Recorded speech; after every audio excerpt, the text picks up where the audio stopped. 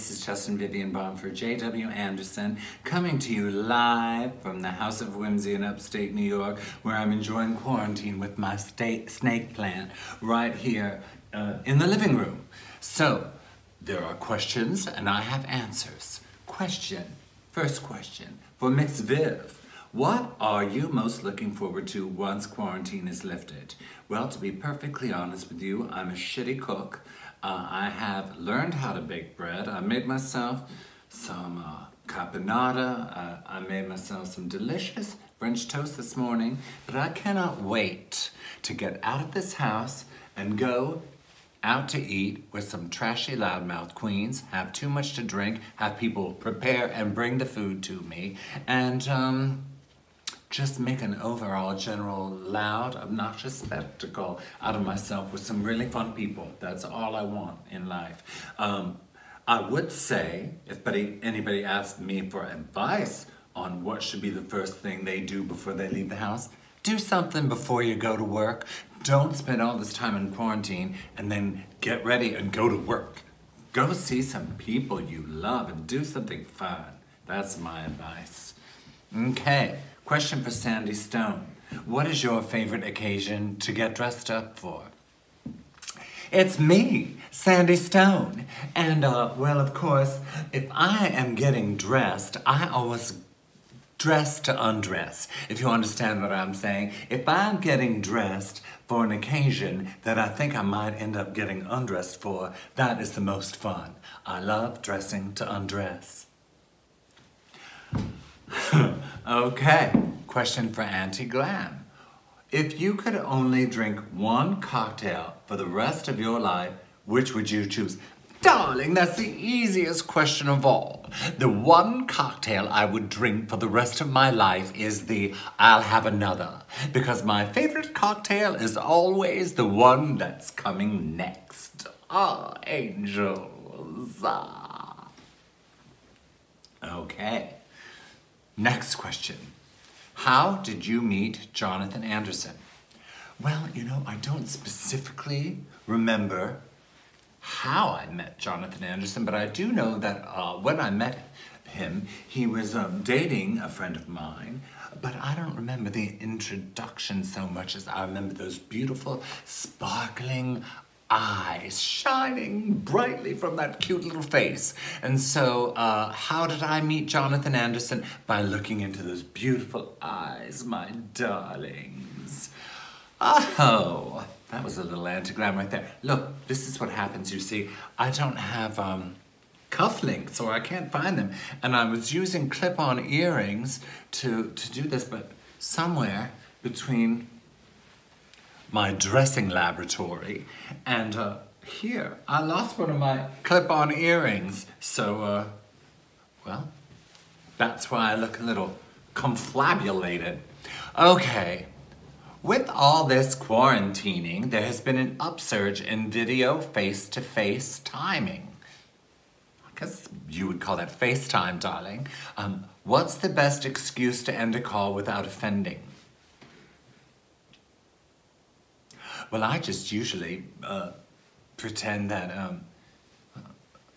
you know, just hang up. Just pretend like the internet didn't work. There was some sort of mistake. Get yourself one of those clickers that you can remotely go, just cut yourself off, darling. But, you know, I've never had to end a call without offending. Don't talk to people you don't like, for Christ's sake. What's wrong with you?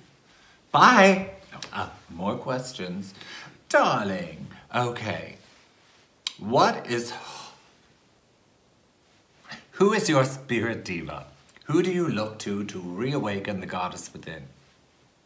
Well, this isn't my first pandemic, darlings. I am an older woman now, and I lived through the whole AIDS thing in San Francisco, and some of the most fabulous, amazing people I've ever met in my life were these brilliant queens in San Francisco, many of whom died.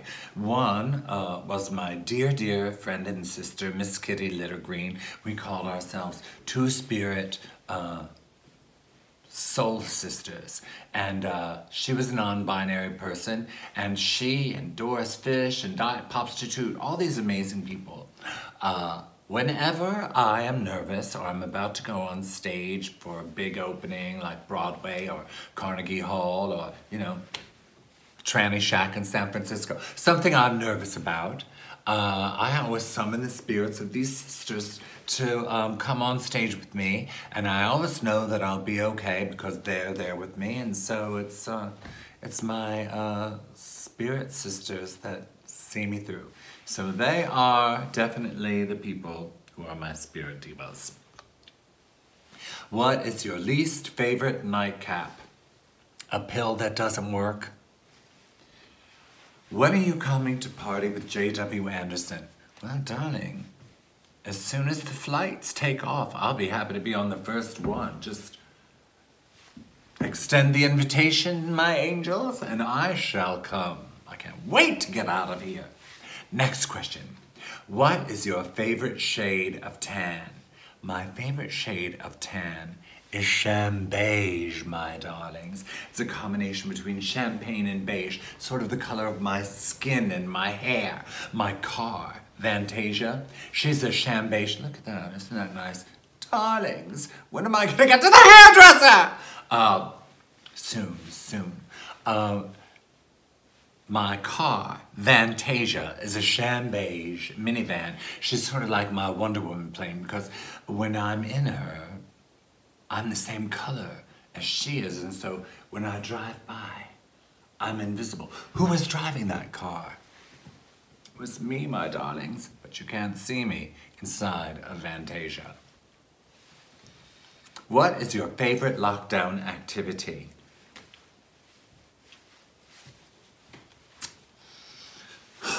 So many wonderful things to do when you're trapped at home for a month or two on end.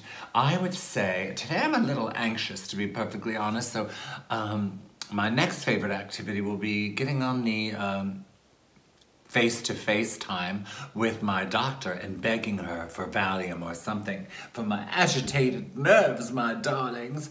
But if she doesn't give me any medication, I would say that my favorite activity is when I have my band, my housemate David plays piano, and my darling friend Nathan Carrera plays guitar, and we've melded our households because we've both done the whole like social distancing for weeks now, so Nathan can come here and we can go there, and on Thursdays at 5 o'clock Eastern time we do our show Anti-Glam's Happy Hour, in which we perform music and live scream on YouTube at my YouTube site, Justin Vivian, and at my website, justinvivianbond.com. So my favorite lockdown activity is putting on performances for you darling people out there in the interwebs, in your isolation chambers.